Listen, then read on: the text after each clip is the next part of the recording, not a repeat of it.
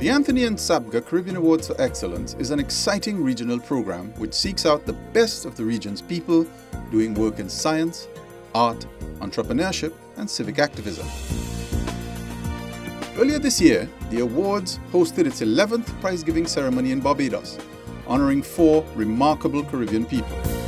This is the first time these awards have been held in the Eastern Caribbean outside Trinidad. That the 2019 Caribbean Awards for Excellence be given here in Barbados is uniquely appropriate. The Caribbean Awards program seeks to harness native genius to tackle the region's pressing problems of economic underdevelopment, poverty, and social issues. They honor and advance our developing needs as societies of the 21st century. The second service that the awards render is in their Caribbean outreach, acknowledging our oneness as a society. And while the ceremony is being staged here for the first time, Barbados is no stranger to the Caribbean Awards for Excellence. From these shores, Dr. James Husbands in 2008 became the first laureate in science and technology. And in 2013, Dr. Anselm Hennes was also inducted in the same category. This year, we're proud to add another inductee and recognize the excellence of the people from Barbados. In 2019, the 4 remarkable Caribbean people awarded are Jamaican climate scientist Professor Michael Taylor, Barbadian civic activist Corey Lane,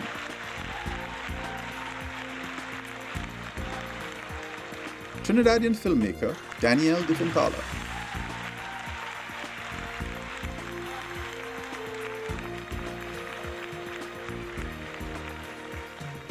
and Jamaican media entrepreneur Kamala Bennett.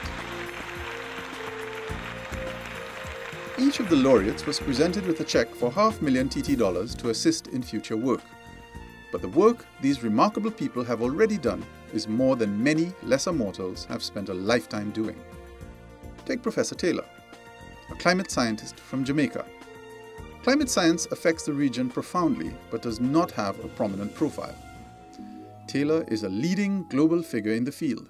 He is an architect of the 1.5 to Stay Alive movement, which has been adopted as the official target for a rise in global temperature by the International Panel for Climate Change. The worst case scenario is that we don't take this seriously enough, that we think that climate change is something for somebody else to deal with, or that we don't need to put climate change consideration in all our development planning. If we don't, well, we already see it. Climate is, moving at a faster pace than we are. And so you get that kind of devastation that you saw across the Eastern Caribbean in 2017, that we can't easily or quickly recover from. The best case scenario to me would be, if we in fact take on the mitigation, adaptation, and education programs and, work out the modalities and to implement them. And I'm being careful here because clearly within each country, how you take it on will differ depending on the context. But if you take it on according to your situation and context, I think we would see transformed economies. Taylor teaches at the UWI Mona and spends much time preparing the region for an inevitability it doesn't seem to want to confront: the disruption from climate change, which is happening now in health, economics, food security, and even housing. A lot of Michael's work really extends and makes available climate information to the social science community to help support planning, decision making. So it moves a lot of the work out of the science realm into really the applications realm, and where you can actually use the information to make decisions about society. Professor Taylor's leadership has been one we would describe as transformational. It is through his leadership that we have expanded and engaged more with communities, have designed tools under his guidance, and have engaged a number of stakeholders so that persons understand more how the climate has changed and how it will impact livelihoods. It's through his leadership that we have engaged government and different parties on how we respond to climate change and the need to have it on our developmental agenda continually. Taylor has a vital message which is critical to the region's survival, but his effort would be for naught if the message isn't seen and felt by many people. Making the message beautiful and compelling is the specialty of another Jamaican, Kamala Bennett, a media and advertising entrepreneur whose Limers and Bards, the lab, has revolutionized Jamaican advertising. Trained in the US as a filmmaker, she returned to Jamaica in the early 2000s to find the infrastructure and mindsets in need of updating.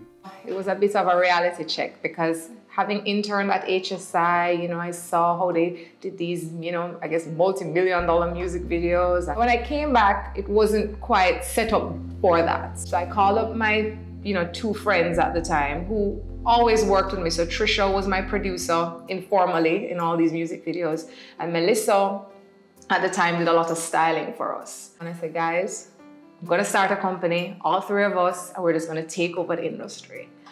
They were not as enthused as I was about it. She might not have taken over the industry, but she certainly changed it.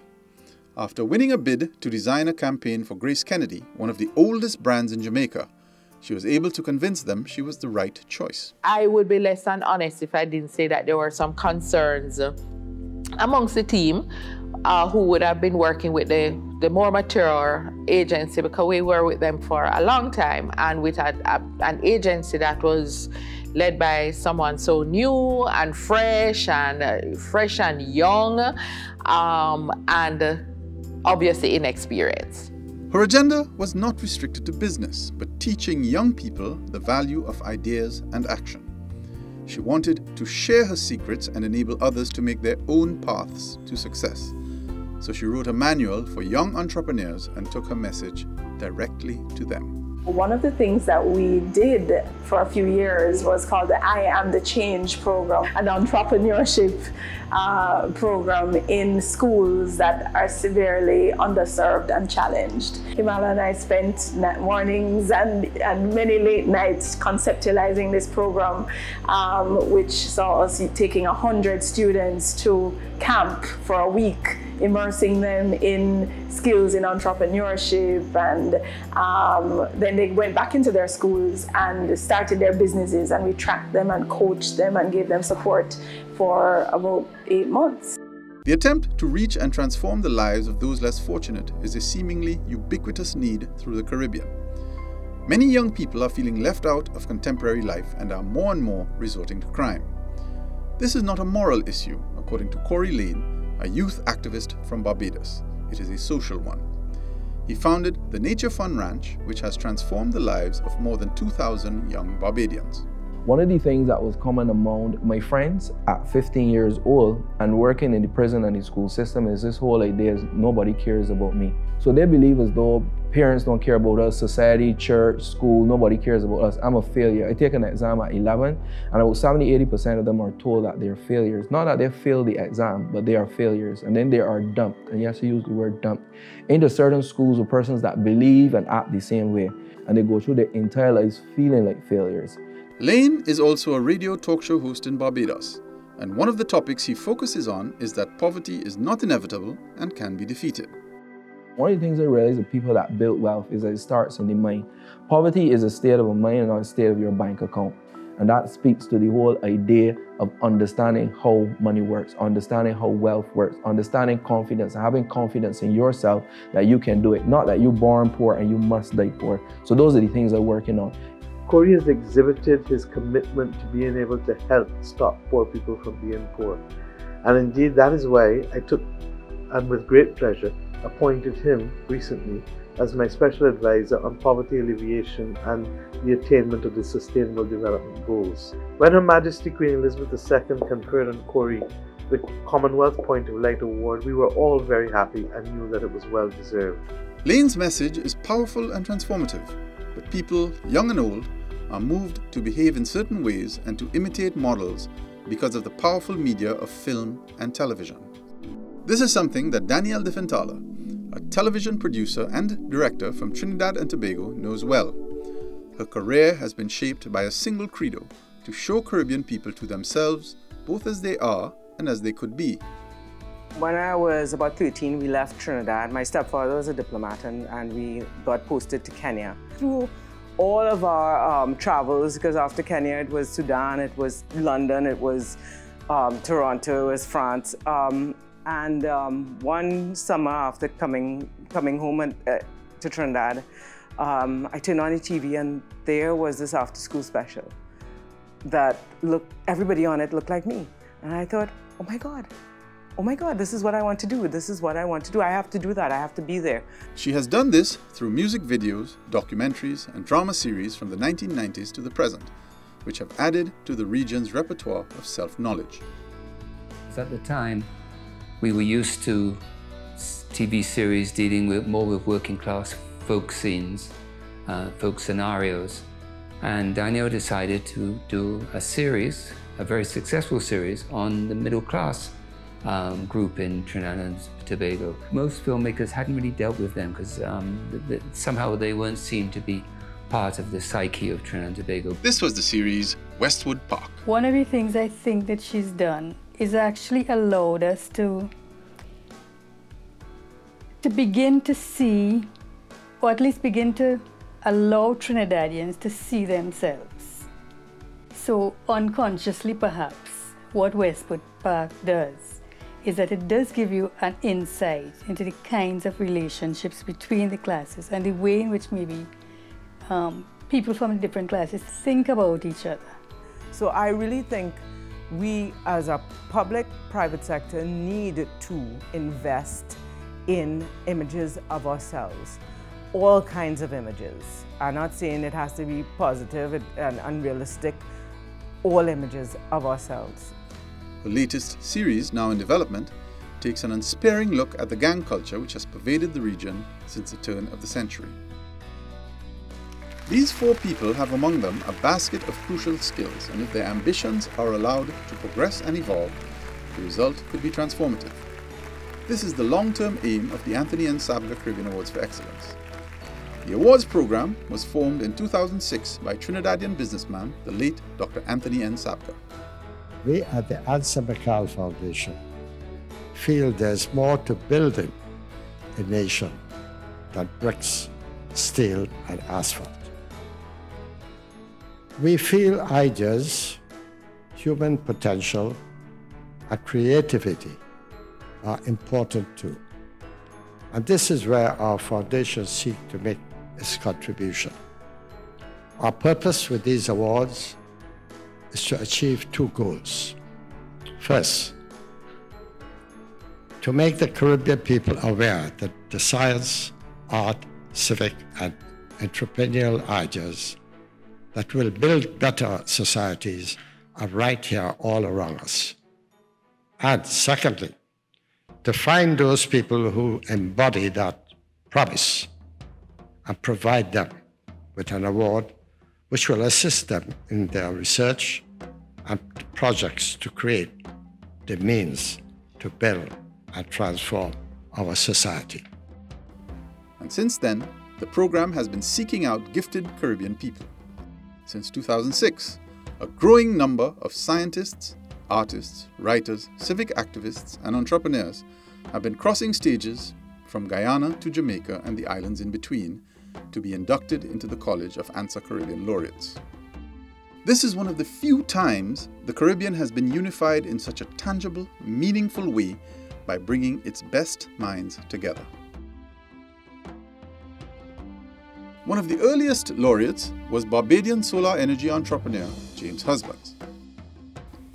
The Anthony N. Sabga Caribbean Awards for Excellence is the region's greatest private sector contribution to the acknowledgement of effort of Caribbean people in arts and letters, entrepreneurship, public and civic contribution, and science and technology.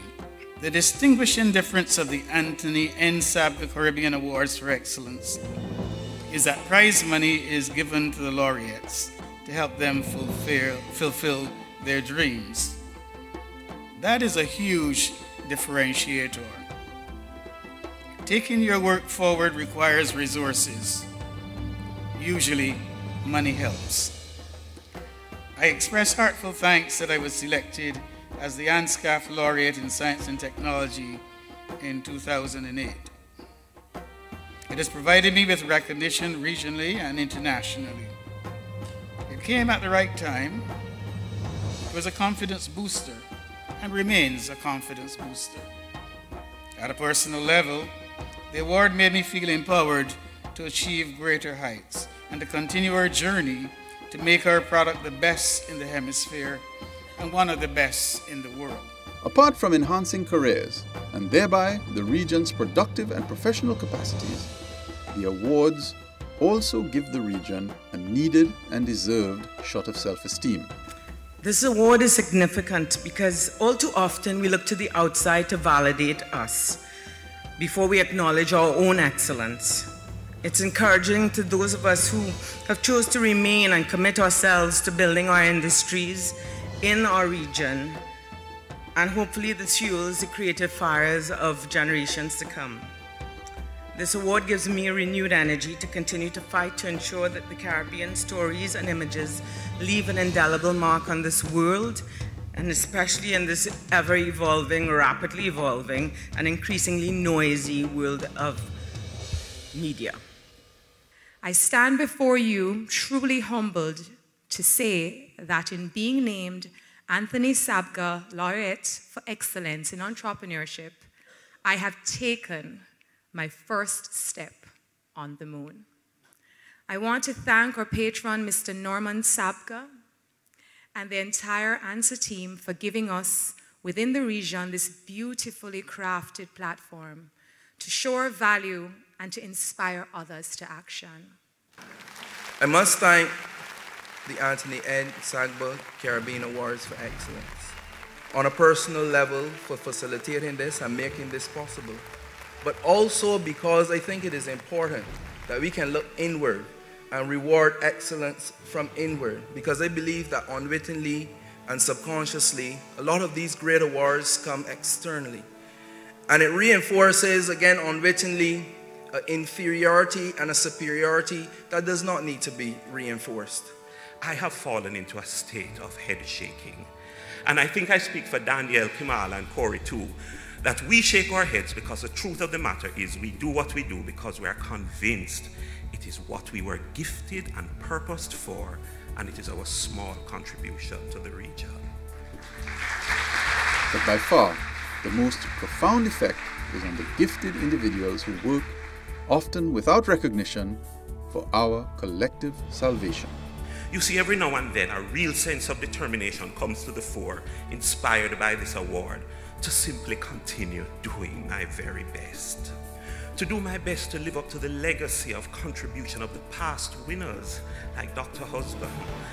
Enormous as that challenge is, to do my best to continue trying in my chosen field of science to create the kind of future Caribbean that is livable for my children. Thank you, ANSA Caribbean Awards, for inspiring a sense of determination to continue what we do and to do it well. My mind's made up. Please accept my immense thanks. That any of this is possible at all is due to the enlightenment of Ansa McCall, whose roots are in Trinidad and Tobago, but whose branches sway over the Caribbean. The awards are funded by the Ansa McCall Foundation, which is a Trinidad-based business conglomerate which has business interests throughout the region. Barbados boasts of a proud and significant impact on our region and has supplied the world with a phenomenal array of scholars, professionals, artists, musicians, sportsmen, and leaders. A contribution that all should be proud of, regardless of which island we call home. The Ansa McCall Group has had a presence in Barbados for over 97 years, and we consider ourselves to also be Bajans. There's a proverb, and I quote, "Generation after generations will live on our dreams. What we do and say today will have an impact on whatever happens tomorrow." End of quotation. This proverb embodies everything that these awards stand for. By honoring those of today that create a powerful and inspirational change that will impact the lives of generations to come, we hope to not only congratulate them on their achievements, but more so to inspire others to follow in their footsteps. You are the one that makes me strong. All these years you never let me go. So I have for you your gratitude. Things you do get me closer to you. Wanna make me feel like it's family. All this time you're right here next to me. Wanna make me feel like it's family. I love how you appreciate me. Let me jump as one. Let me link as one. Let me wave as one. One family. Celebrate as one. Hold the faith as one. Tell them we is one. One family. I know. Long time you're waiting for me to bring you something only for you. And it's true. I've been longing to tell you just how much I miss you.